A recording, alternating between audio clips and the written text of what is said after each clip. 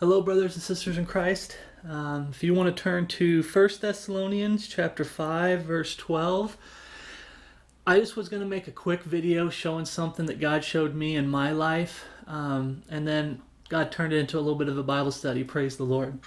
So we're going to read a little bit today from the Bible, and I'm going to show you, I don't know what I'm going to label this. The title of this video will be, abstain from all appearance of evil, because that's the main point of this study. But I wanted to talk about a little bit more things as I was reading. So we're going to start in verse 12. Please have your King James Bibles open. I'm a King James Bible believer. This is God's perfect written word in English, okay, for the English-speaking people. Don't come here with all these Bible perversions. They'll deceive you. They're satanic Bibles. So, chapter 5, verse 12. And we beseech you, brethren, to know them which labor among you and are over you in the Lord, and admonish you. That's what this video is about. But you'll see that I'll be admonishing myself too. Okay. Verse 13. And to esteem them very highly in love for their work's sake. Okay? And be at peace among yourselves. Now we exhort you, brethren, warn them that are unruly, comfort the feeble-minded. Okay? Warn them that are unruly. That's what some of us Bible believers do that are in ministry. Okay? I've done it before. Okay? Comfort the feeble-minded. Support the weak. Be patient towards all men. We're to have patience. In the study that I did about Christmas, there were some people that weren't patient. There was people that answered a matter before they hear it, because they evidently, I got thumbs down. Probably a lot of people didn't watch the full video. But like I said, we're supposed to be patient towards all men, not just saved, but lost. I'll be doing another study on peace. Is it a contradiction? Bible talks about how Jesus didn't come to bring peace but a sword, yet then we're commanded to be peacemakers, okay, with the lost world, yet we're supposed to, war good warfare. But this says we're supposed to have patience towards all men. Verse 15, see that none render evil for evil unto any man. Okay. Any man. But every follow, no, it says any man. Oh, that's just Christians. No, it says any man, once again. But ever follow that which is good, both among yourselves and to all men. Remember we talked about in other videos where the Bible expresses that the people that God ordains, the rulers that God ordains and puts in leadership, as long as they're a terror to evil, it says right there, but among yourselves, but ever follow that which is good. It's okay to obey a government that's a terror to evil. But when they become a terror to good, you don't have to follow that government. When they start telling you you can't have a King James Bible, you can't preach the true gospel, and so on and so forth, you don't have to obey that. Okay? But you're supposed to be followers with, be ever follow that which is good, both among yourselves, Christians, and to all men. Okay? Remember, when you have a Christian that starts teaching falsehood, you don't have to follow them like ministries. You don't have to follow them in that area. There's things that they can be wrong on, but you don't have to turn your back on them. Okay? If they teach a false gospel, okay, you don't follow them. That's both among yourselves. They're not teaching a good thing if they're teaching a false gospel.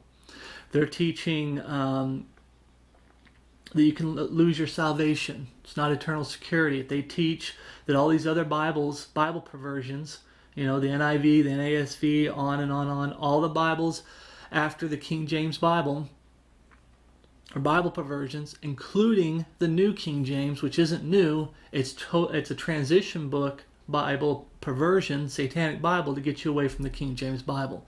It takes and blends the new versions. Textus Receptus is the King James Bible, and Nestle Aland, Greek text, these are Greek books, is all the Bible perversions, and it blends the two to try to get you away. My first Bible that I started with as a false Christian was the New King James. Never had a King James. And then from there, it didn't take long for them to get me away from the New King James and get me into an NIV. Okay, I had an NIV and I think a New American Standard, NASB. So that's what that whole thing is. But like I said, even with among ourselves, there's people that you don't follow because, oh, I'm sorry, those are false converts. But there's some people that parrot PWC. They'll parrot what they, like there's times I had to get rid of some of the stuff from my lost professing Christian life because I was being a PWC. I was parroting what people were saying. But there's times where even someone who's saved can turn against the book and fall into error and apostasy, and you don't follow them. But remember, the major doctrines are the big things. We just talked about it. The gospel, Bible version issue, eternal security, pre-time of Jacob's trouble, catching away of the body of Christ, the Godhead. Okay. So, rejoice evermore. Verse 17, pray without ceasing. We've talked about that before. Pray without ceasing. And what we're talking about, the appearance of evil, you need to pray that the Lord opens your eyes. He opened my eyes to something in my home that I will share with you, brothers and sisters in Christ.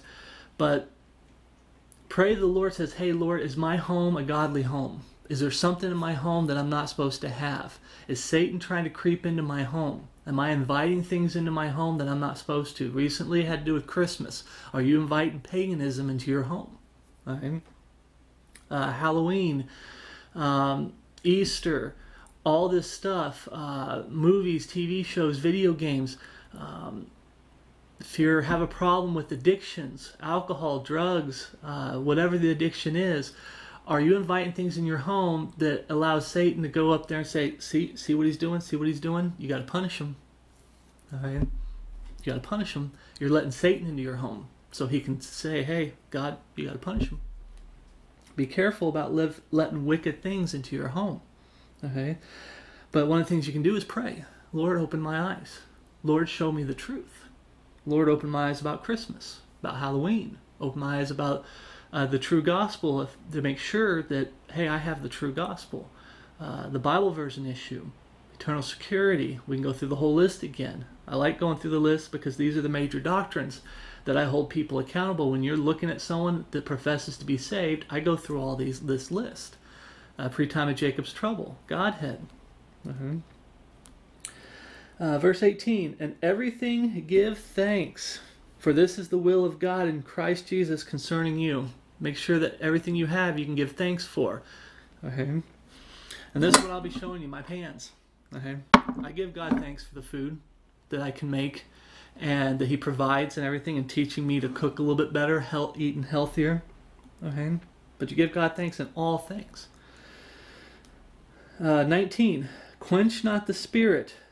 20, despise not prophesying. Prophesying there is not talking about people saying what's going to happen a week from now as far as things that in this life. However, prophesying that I believe this is talking about is you can talk about the catching away of the body of Christ. Pre-time of Jacob's trouble, catching away of the body of Christ. You can talk about the time of Jacob's trouble. Back with Scripture. It's prophesying, letting people know what's going to happen in the future. The millennial kingdom. I know it's not in the Bible, but let's say what's in the Bible. 1,000-year reign of Jesus Christ. 1 day is 1,000 years, and 1,000 years is as a day. Day of I can't remember what it says. I didn't have this in my notes. The day of Christ, but it's talking about 1,000-year reign of Jesus Christ. You can talk about that. It's future events. It's prophesying. This is going to happen. The new heaven and the new earth. Okay? That's what that is. You're not to despise it. Okay? There's people who despise the true teaching of the pre-time of Jacob's trouble, catching away the body of Christ. There's people who despise, we teach that in the time of Jacob's trouble, it's works. Faith and works. It's not just faith alone.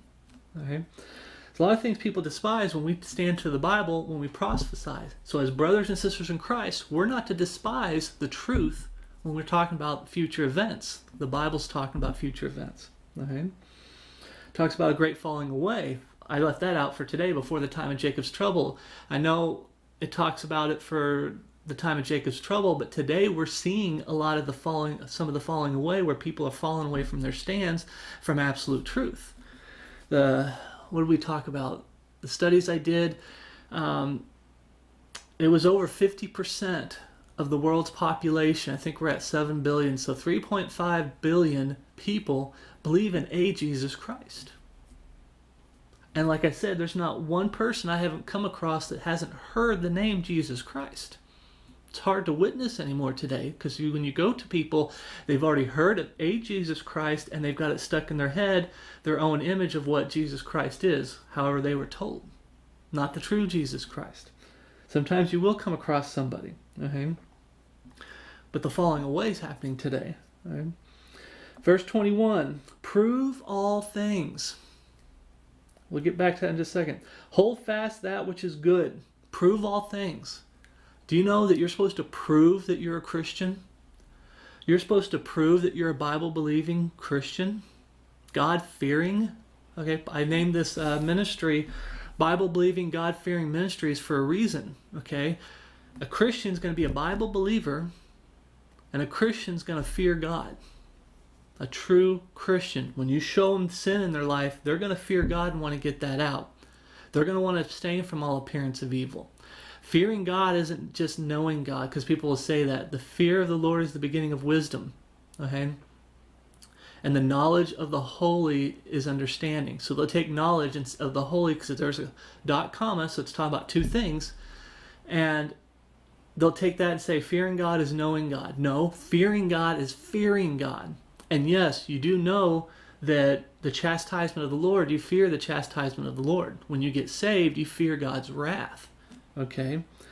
Prove all things. You're to prove in your life as you walk and as you live your life and the words you use and the stands you take, you're to prove that you're a Christian. It says prove all things.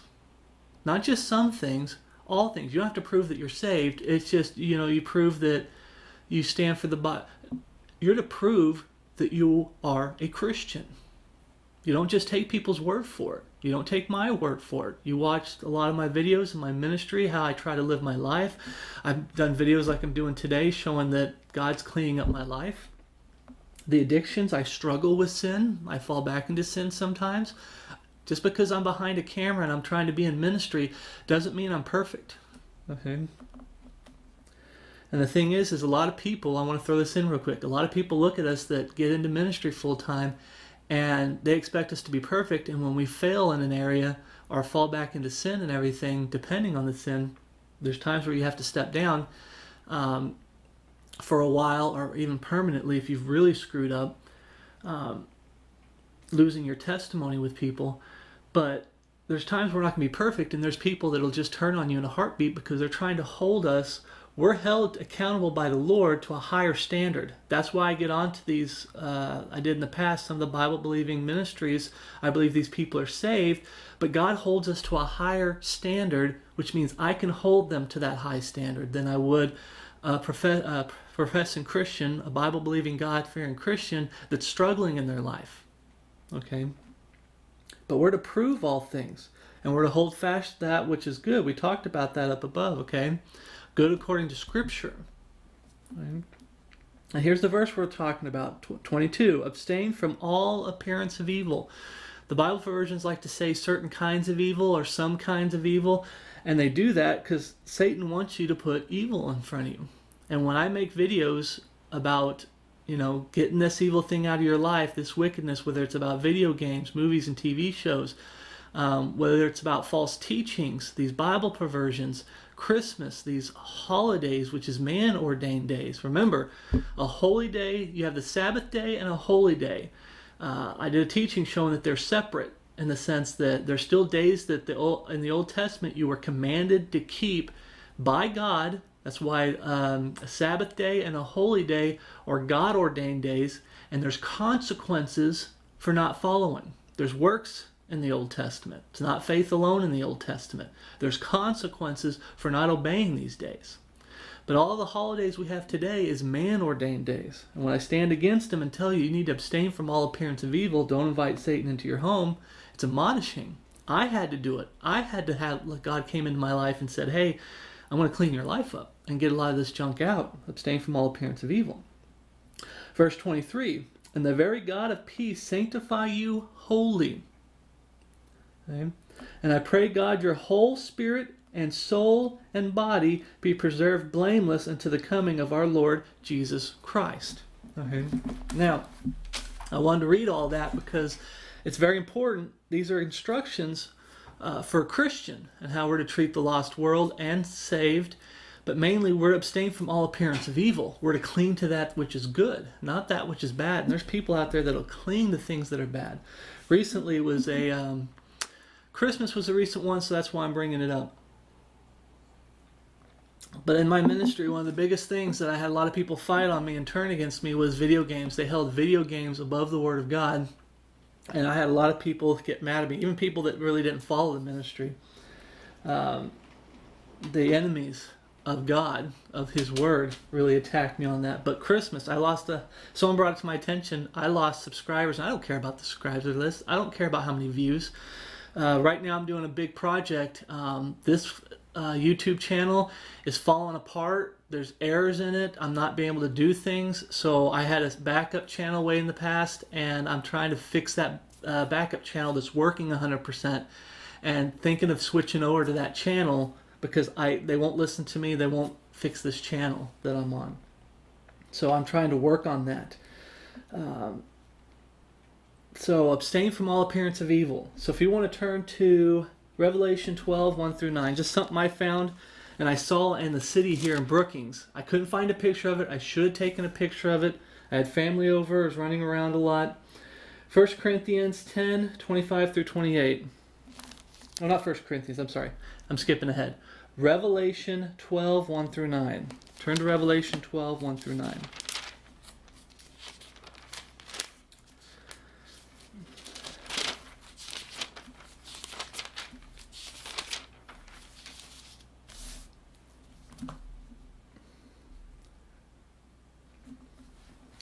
And there appeared a great wonder in heaven, a woman clothed with the sun and the moon under her feet, and upon her head a crown of 12 stars. And she, being with child, cried, travailing in birth, and pain to be delivered. And there appeared another wonder in heaven. Notice the word great isn't there. Just wonder, another wonder in heaven. And behold, a great red dragon, having 7 heads and 10 horns and 7 crowns upon his heads, and his tail drew the 3rd part of the stars of heaven, and did cast them to the earth. And the dragon stood before the woman, which was ready to be delivered, for to devour her children as soon as it was born. And she brought forth a man-child. Am I supposed to go that far? Yeah. And she brought forth a man-child who was to rule all nations with a rod of iron, and her child was caught up unto God and into His throne. And the woman fled into the wilderness, where she hath a place prepared of God, and they should feed her there 1,260 days. Talking about the Jewish people fleeing the abomination of desolation, stand in the holy place. They're running from Satan, who stands up and says, "I'm now Jesus Christ. I'm your Messiah," and he just takes over. And a lot of the Jews that are faithful to God and realize that Jesus Christ is their king, that the real Jesus Christ, they're running and fleeing to the hills. Okay. 260 days. And there was a war in heaven. Michael and his angels fought against the dragon, and the dragon fought and his angels, and prevailed not, neither was their place found any more in heaven. And the great dragon was cast out, I kept going through all this because dragon's what we're talking about. Stop me for a second. Dragon's what we're talking about. Who's this dragon? Okay. And the great dragon was cast out, that old serpent called the devil and Satan, which devoureth the whole world. He was cast out into the earth, and his angels were cast out with him. Okay. He's going to stand up in the new temple that's built and claim, "I'm God, I'm Jesus Christ, I'm your Messiah." Okay. He's going to do all these false wonders. He's going to be a fake, but he's going to be able to deceive the hearts of the simple. Okay, he's going to be able to deceive. So I want to show a picture here real quick of the God of Halloween. Okay, I saw this and was like, this isn't really what I saw in our town. It's just I saw something in our town, and when I was doing research, I found this picture. It's a dragon. Okay, it's a blow-up dragon for Halloween. Okay, the God of Halloween is Satan. Okay, now that's just obvious. Brother in Christ, Brother Brian at King James Video Ministries did a great study on Halloween and how satanic it is. And it's got pagan origins. And no matter how much they try to sugarcoat it in a sense to make it look innocent and okay for Christians. It's not an okay. It's a pagan holiday. No Bible-believing, God-fearing man or woman should be celebrating that holiday in any way, shape, or form, promoting it in any way, shape, or form. I know Chick Publications, one of their big promotions to buy, they become a business. They're trying to sell these gospel tracts. The gospel's not that complicated. You don't need a million different gospel tracts. And one of their big promotions is you can hand out gospel tracts with candy on Halloween. And I know brothers in Christ that do that. I don't give them a hard time for doing it, but honestly, you shouldn't be celebrating that holiday or promoting it in any way, shape, or form. Okay? It's paganism. Okay? You're promoting paganism. Right? They're always trying to sugarcoat it and make a way. Satan's trying to get you to have a part in that holiday. But in town, I drove by and I saw this big blow up of a dragon. Here's the next pictures, okay, for Christmas. You want to know who the unknown God of Christmas? It's Satan, okay? It's not Jesus Christ, okay? The Jesus Christ of Christmas is a counterfeit Jesus Christ, okay? I agreed with Brother Brian's study when he talked about the real Jesus Christ. I disagree with him when he says that the unknown God of Christmas is the real Jesus Christ. No, it isn't. It's Satan. Okay? The Bible says abstain from all appearance of evil. Okay? Satan is not sitting around twiddling his thumbs saying, well, I got nothing to do. I'm not going to be doing anything. Well, maybe I should be planning the downfall of Jesus Christ, but I'm just a stupid guy here. He's not. He's been around since during the creation, not before creation, during the creation God created him. And he's not stupid, okay? He's been planning and planning. He tried to kill Jesus Christ when Mary was pregnant.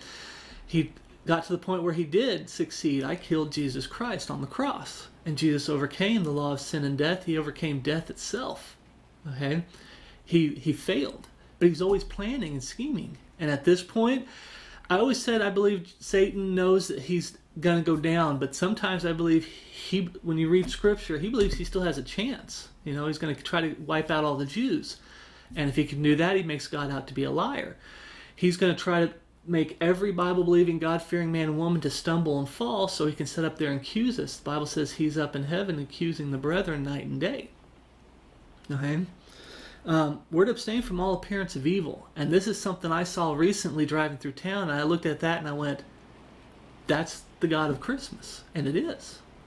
So that's something I saw recently. I wanted to throw that in there. I wish I could have found pictures of it in town. For some reason, I looked in pictures of the holiday of Brookings, Oregon, and I could not find a picture of them taking a picture of that. And it was at a park. All right.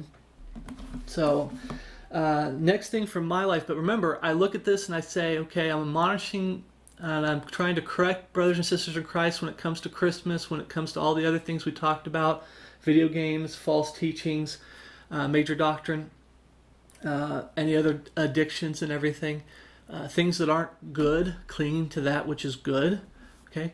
But remember, some people made videos against me. I saw the title. I don't watch videos, but sometimes people point me to them, saying that I don't know what a certain verse is that talks about, let's look at it. I used a verse about judgment must first begin at the house of God.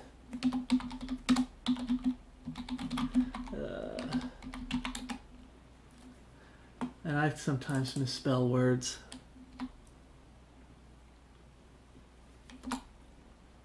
I have a hard time with words. I'm not a good speller. Am I spelling? I guess I'm spelling that word wrong. Alright, because I don't want this going forever. But judgment must first begin at the house of God. It starts with me. Why? Because my body is a temple for the Holy Ghost. And I always say that judgment first begins at yourself as a Christian. Okay. Secondly, judgment goes to then once you're judging yourself, God's cleaning up your life. God will open your eyes and you can see other people, brothers and sisters in Christ, and you can judge them according to Scripture. Not feelings and opinions, but according to Scripture. Okay. And the reason that you have the verse about the plank versus the speck in your eye, talking about being a hypocrite, is because you're not judging yourself first. You're skipping yourself and you're judging the world first, or the brothers and sisters in Christ first. You don't have to do that. So it starts with me. And then I say the third part is judging the lost world by preaching the gospel to them. You're a sinner. People say we're not supposed to judge, we're not supposed to judge. How can you preach the gospel if you're not judging? How can you tell somebody that they're a sinner on their way to hell and they deserve to go to hell for sinning against God and they need Jesus Christ without judging them? Telling them about some of the sins in their life. Right? So judgment begins here. So 1 Corinthians chapter 10. Let's turn to 1 Corinthians chapter 10.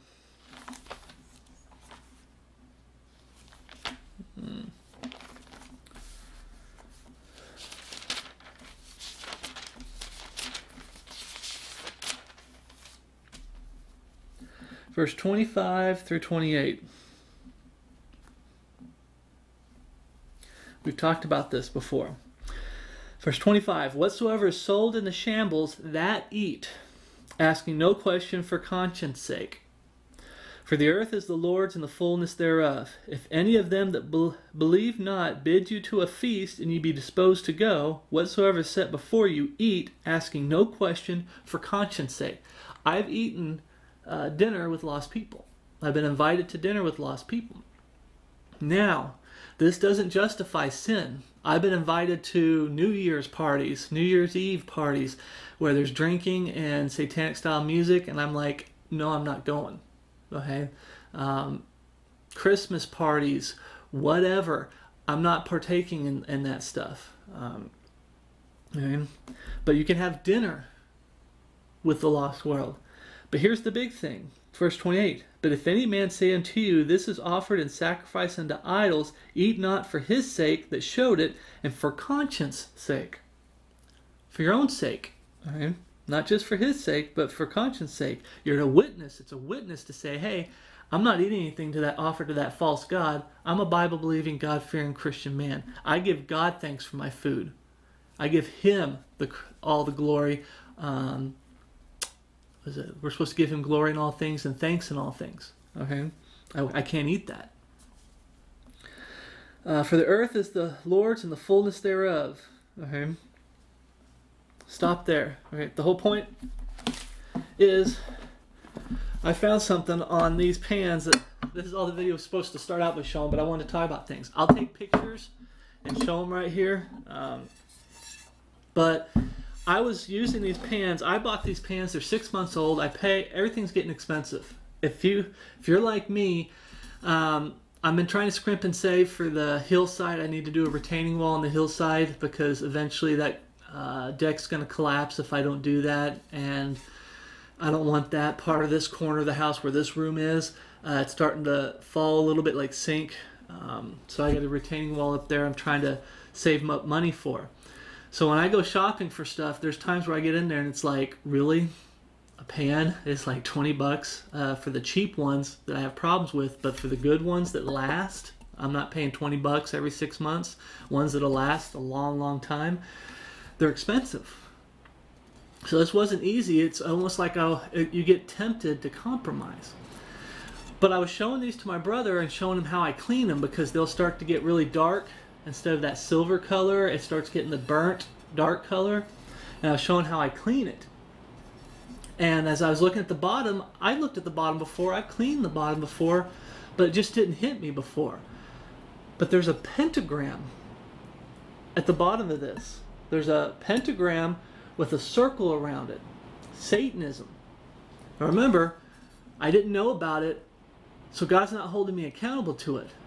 But God didn't leave me ignorant. He showed me. Okay? This came in a 2-pack. So I was like, well, maybe it's just that one. Nope, it's on that one too. Okay? The appearance of evil. Pray and the Lord will show you things in your home. Okay? The whole point of this video is just to show you that even though I believe every time I think I've got my house in order, God, thank you, I got my house. That's when I fail big time too. God has got my house in order. He's helped me clean up my life, and this house is, a Bible-believing, God-fearing home. It's staying from all appearance free. There's times where I bring stuff in ignorantly, There's times I bring stuff in knowing that it's wrong. Okay, like I said, abstain from all appearance of evil. But this right here, I brought this into my house not knowing about it. So just advice to the brothers and sisters in Christ, you might want to look through stuff and look at the symbols that these companies are using as a brand, saying this represents our company. Now, you might say I'm stretching and taking this too far when I say this. I don't want this in my house because the appearance of evil. That's not taking it too far. But people might say I'm taking it too far when saying I was eating food offered unto idols unknowingly. Now that I know that this is here, I ain't cooking out of these pans. I'm throwing these pans away. I bought new pans, and like I said, I was shocked at how expensive things are getting. You go a long time without doing shopping other than for the basics like household items like cleaning supplies and food, which is my #1 shopping. I don't hardly shop for anything else. When I started shopping for a new camera, thank you, brothers and sisters in Christ, for your donations. I was shocked at how expensive cameras are. And like I said, I was told to wait till this month, towards the end of this month, and they call it the next generation of cameras is coming out, so I can get a generation that's behind that's fairly good, or not fairly good, really good, but you can get it at a discount price because they're trying to get rid of the old so they can bring in the new hardcore and get you to pay twice as much. So, but I had to throw these out, and I went to shop for those, and like I said, I was still shocked at how things get really expensive, especially if you're on a budget. So I feel for those. I really do fear for those that are on a budget. I think I took it out and put it over here. But another thing I want to do is say thank you to a sister in Christ. So far, one sister in Christ has wrote me 2 letters in my P.O. box that I'm paying for, thinking that, I thought maybe some people might use it. Send me some pictures of people for the... you can't see all of it. I only got pictures at the top. Maybe I should put them towards the bottom. I just don't want to put a big show about it. But I got a prayer board here with some pictures on it. And I thought people might send me some pictures for the prayer board so I can look at it and always be praying for the brethren. I always am, but to do specific prayers for brothers and sisters in Christ. And it's a good reminder every time I come in here to do Bible studies, which I do a lot, to look at that board and say, okay, I need to take some time out to pray for these people. Okay? And it's a great reminder. But I thank the sister in Christ for your letter. Thank you, thank you, thank you. Okay, it did. It's just God works it, and you apologize for it being late. It came at a great time to lift my spirits. So God used you. Thank you for this. I just want to promote once again the P.O. box. Brothers and sisters in Christ, you can send me letters, pictures, okay, for the prayer wall. Prayer requests. You can do it through email because I have an email. I don't mind email, but part of me I like setting out on the deck. And there's times where I can print out the email and go out there and sit on the deck. But that, I don't know, just the old ways. Remember the old paths. So I just like, the idea of I received a letter, and sometimes I'll open the letter and read it on the beach when I go into town to check the P.O. box with her letters. But I like going on the beach and reading scripture and stuff like that. I kind of wanted to get into this and start doing this stuff, but I didn't realize that a lot of people are really hardcore anti-mailing stuff. I don't know. I was one of them. Okay, I had a grandparents in Oklahoma that I'd call them, and they're passed away now, and I don't believe they were saved, and I was lost at the time, but I'd call them a lot to see how they're doing. But my gran, she didn't look at that as keeping in touch. She was what they call old-fashioned, the old past. She took letters as keeping in touch. You never wrote any letters, therefore you didn't keep in touch. Okay? And I remember that, and I should have shown respect, and I should have wrote letters. I should have. If my handwriting's gotten horrible like it is, I could have typed out letters. Okay, I had a computer, I had a printer, I could have typed out letters. Some people don't have printers. I understand that. Some people's handwriting is horrible. I understand that. Email me. There's nothing wrong with the emails. I just was really hoping that people would really get into using the P.O. box. And I thank the sister in Christ for using the P.O. box. But I didn't want this to go this long. So, point of this whole video was I was wanting to show you what I've seen in town, the true God of Christmas, Not the unknown God in the Bible talks about Jesus Christ when Paul's trying to preach Jesus Christ to the people. The God of Christmas is Satan. Okay? But the biggest thing is pray, pray, pray. God will open your eyes. I always pray for the brethren. Your walk with the Lord, your struggles with the flesh, the wickedness of this world, the vexation and the temptation that comes from the world. That God will strengthen you. I can do all things through Christ who strengtheneth me. And that God will show you things like He's shown me. Okay, it doesn't matter how good you think you got your home. Two reasons why you always keep going through your home every once in a while, praying and just walking around looking at things and praying, saying, God, is my home a Bible-believing, God-fearing home? Is it a abstain from all appearance-free zone? The appearance of evil-free zone, as I say. Place for you to come and be safe. Okay, that God's given you. One, God will bring you across something. I've done videos where something I've had in my case of stuff I've collected over my whole life traveling around the world, and I find things that are wicked that's been there all along. But the other big thing, the reason you do it, is because there's times you might bring something in your home unknowingly, like I did, and wickedness, okay? This stuff here. So always, sanctification goes on your whole life till you die or till the catching away of the body of Christ. So thank you for your patience. Thank you for sticking this video out. And remember, this is our final authority. Okay, this is our foundation, all matters of faith and practice. Remember, prove your own selves. Practice. When you stand for this book, how's your life? How are you living your life? Okay, if you believe in a pre-time of Jacob's trouble, that Jesus could come back any moment, are you letting God sanctify your life and clean up your life when He says get rid of that? Or are you getting rid of that? Don't do this. Are you doing things that you're supposed to be doing? Reading your Bible, doing Bible studies, singing, doing work with your hands that you can give God thanks for. Okay, I can go through this a lot more, but you know what I'm talking about, brothers and sisters in Christ. So grace and peace from God our Father and our Lord Jesus Christ be with you all, and my love for you in Christ Jesus our Lord. Thank you for watching.